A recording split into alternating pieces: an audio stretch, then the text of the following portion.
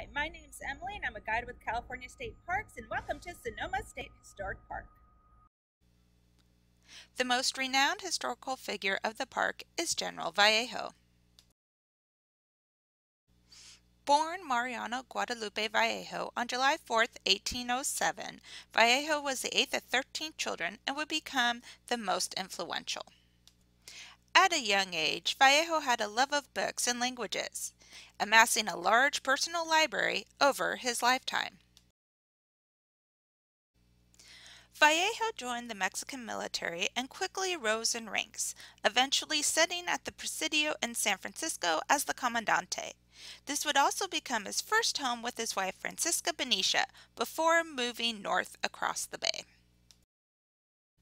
When the Mission San Francisco Solano was secularized in 1834, Vallejo was put in charge of it. He distributed the lands to others, established the town of Sonoma, and sent most of the California Indian laborers to continue their jobs at his newly established ranch, Rancho Petaluma. In Sonoma, General Vallejo had his home, called the Casa Grande, built at the north end of the plaza. Vallejo gradually retired from active military duties to commanding the Northern District and being one of the most influential men in Alta California.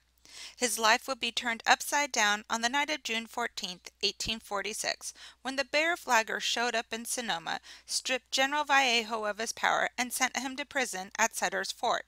The wealth and lifestyle General Vallejo once knew would never be the same.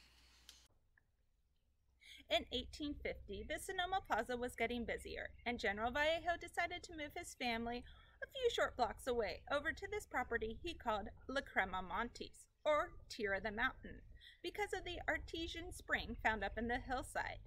It was during this time that he was a senator for the Sonoma district, and later would become mayor of Sonoma twice.